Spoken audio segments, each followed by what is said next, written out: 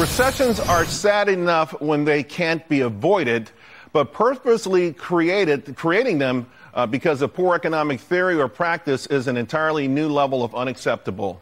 Of course, that's the view of yours truly. We want to bring in the Bahnsen Group Managing Director, David Bahnsen.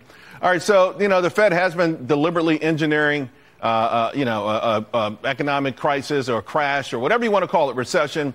And I believe that they've been ham-fisted about it, and I think you do too as well. So where do they stand now, David? Well, look, their policy is one that if they create a boom, it isn't their fault. And if they create a bust to deal with the boom, it's what they have to do. And I would prefer they not create bust because I would prefer they not create booms. And so we are stuck in a cycle that's been going on a long time. This did not start with Jay Powell. We've had a series going back to Greenspan of Fed heads who believe in a boom-bust cycle. But then right now, there's even people on the right that are talking as if the cure for inflation is destroying jobs, that growth is somehow the enemy of sound money. It is not true. The production of goods and services is an antidote to inflation, not the cause of inflation. And you cannot produce goods and services without more people working. Right. And for those who want a market mechanism to set the cost of capital, the idea that people think the market would be raising rates tomorrow is comical. The inflation rate has come down substantially. If they didn't have the lag effect of shelter, the reality is we're running at about 2 to 2.5% annualized inflation. And now you have this banking issue where nobody would be tightening monetary policy right now.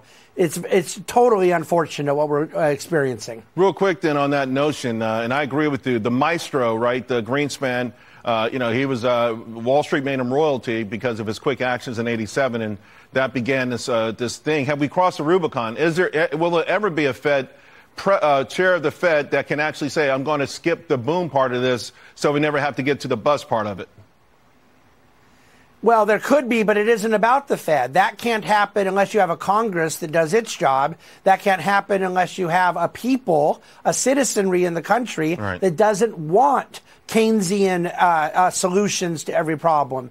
And right now we spend above our means. The people want to spend above their means. They don't get mad when Republicans do it. They don't get mad when Democrats do it. So therefore, the Fed no longer has to be the lender of last resort. They have to be the spender of last resort. And that is caused by a people that want a government too large. Real quick, I got a minute to go. I want to ask you about the FDIC. A lot of rumblings that maybe we should get rid of the limit at all, right? Just so folks understand, in 1934, they started at a 2,500. Adjusted for inflation, it would be 57,000 right now. Instead, we got 250,000.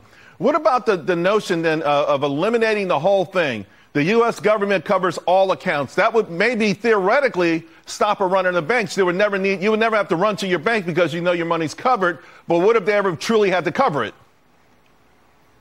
See, the problem with that would be if they leave it implicit. If they're going to explicitly say all depositors are covered, it wouldn't be the federal government paying for it. It would be the banking system paying for it. So people could say, oh, great, depositors have unlimited coverage.